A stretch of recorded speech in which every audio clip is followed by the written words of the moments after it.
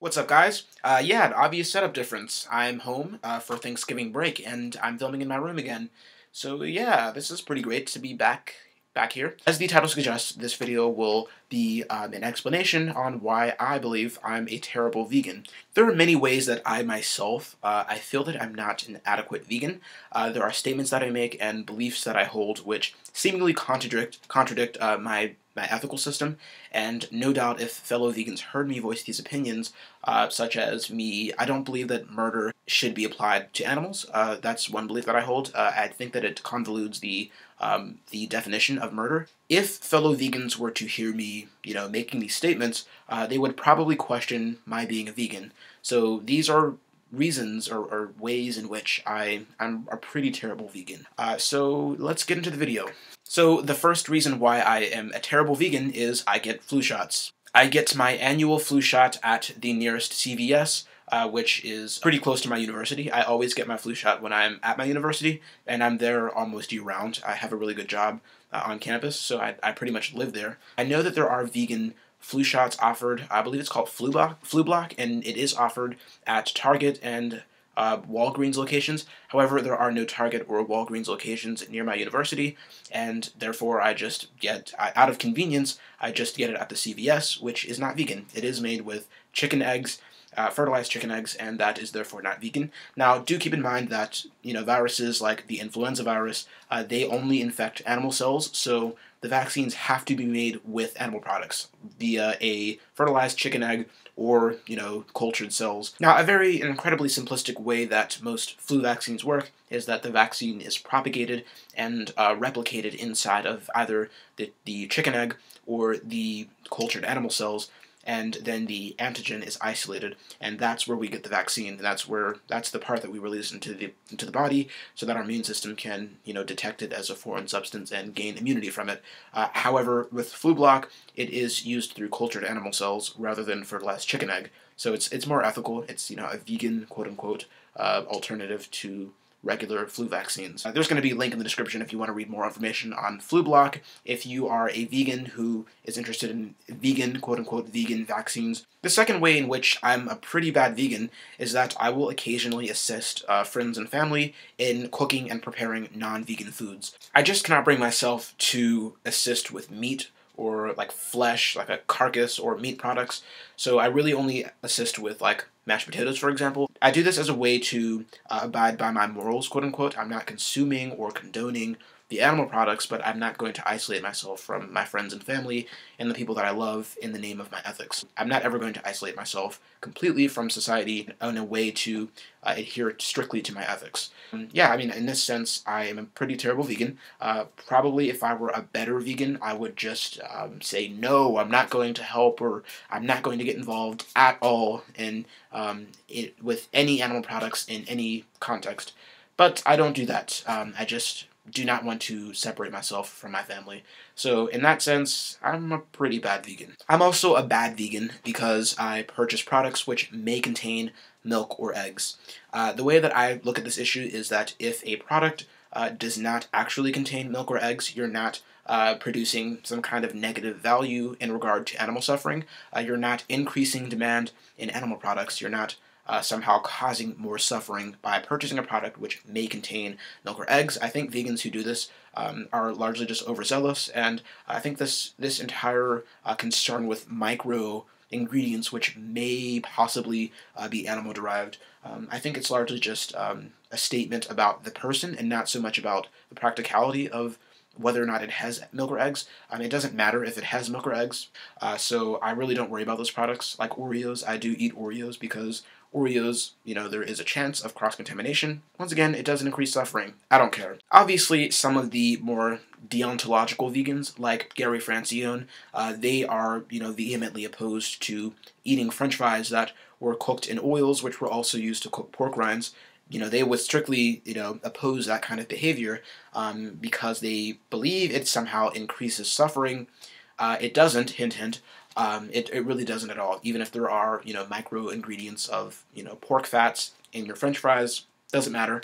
So, you know, I'm a consequentialist. I'll talk about that later, how my being a consequentialist vegan makes me a bad vegan sometimes. Now, the fourth way in which I am a terrible vegan is that I still possess some animal products, even before I became vegan. So I still have my leather wallet. I've had my wallet for 8 years, and I've only been vegan for about 2 to 3 years.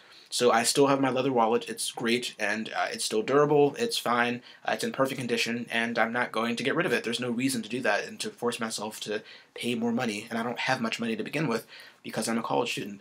So no, I'm going to keep my wallet in its leather, whatever. And I also have a leather jacket in my closet. I will be giving the leather jacket up because I now have another jacket, which is, you know, better at keeping me warm. So there's no need to keep my leather jacket. So I'm not going to be selling it, obviously, but I will probably give it to the Goodwill or just give it to maybe my roommate or somebody who needs it.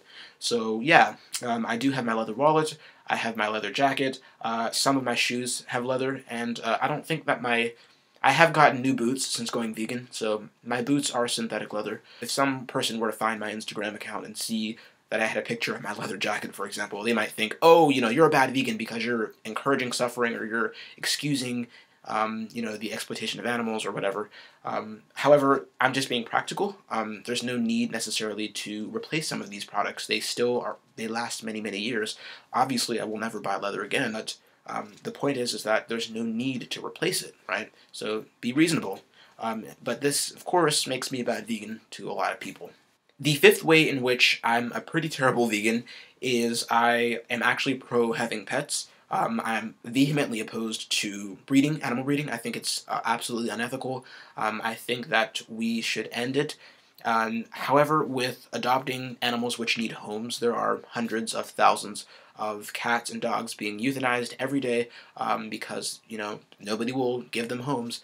I think that it's almost an obligation, a moral obligation for vegans to take these animals in if they can. You know, if they can't have pets, then don't have them, you know.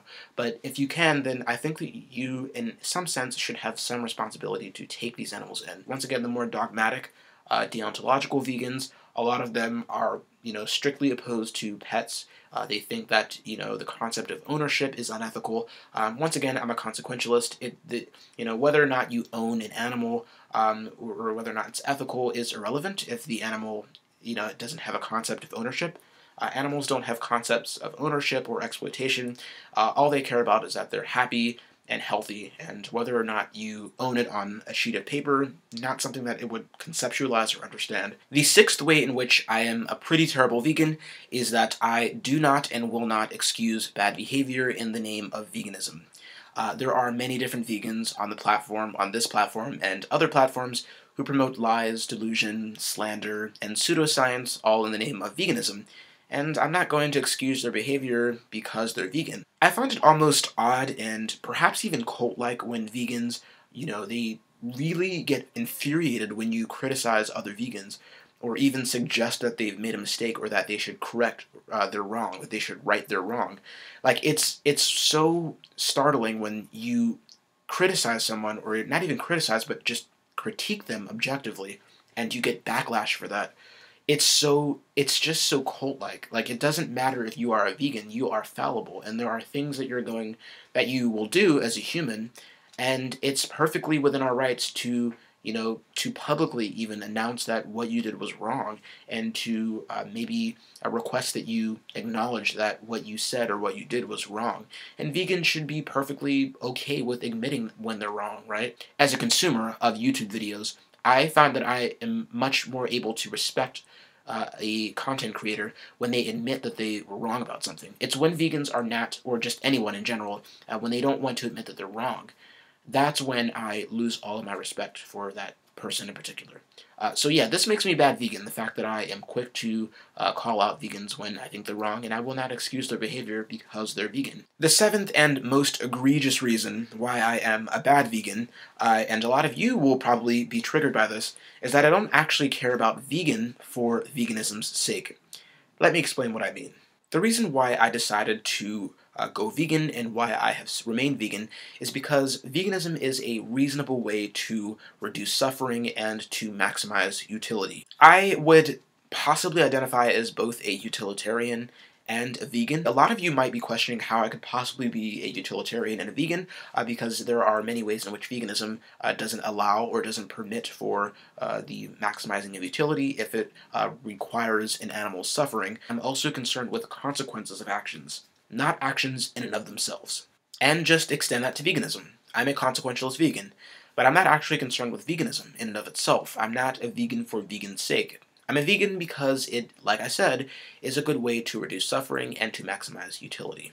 And the great paradox of being a consequentialist vegan is that you must realize that sometimes non-vegan actions might actually yield greater consequences. The most common example being animals for experimentation on medications which could go on to save millions of humans' lives. It's comments like these, by the way, which make people think that I'm not a vegan, or that people like Unnatural Vegan, she's made comments about it being, hypothetically ethical for a person to eat the rejected eggs of backyard hens.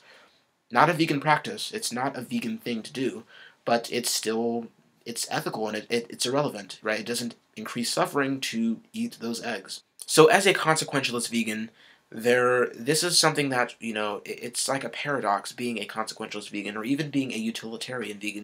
And it's situations like these and statements like these that make people think, well, you're not a vegan, or you're really not concerned with animals at all. So, yeah, those are 7 ways in which I'm a pretty terrible vegan. Some of you might watch this video and then conclude I'm not a vegan. So, I am a vegan, and I just want to reiterate that. And, yeah, so, thanks guys for watching. Alrighty guys, well, thank you so much. I did undergo another massive rebranding, I know. I'm now called The Lay Vegan. I will make a video explaining why this is the name I have chosen. I figured I had to get my name settled before I do my first collaboration. There is a collaboration coming up soon with Leslie of Nerds and Nutrition, and it will be on reasons that you should go vegan if you are not a vegan, or if you are already vegan, then there are reasons why you should stay vegan. And I have a possible collab coming up with another YouTuber soon, so yeah, there's going to be some videos I'm planning to release, and I also have another video coming up on, I forgot what it's about. I think it's on how to change non-vegans' minds. So if you want to see that video, let me know down below. Thanks guys for watching. Peace.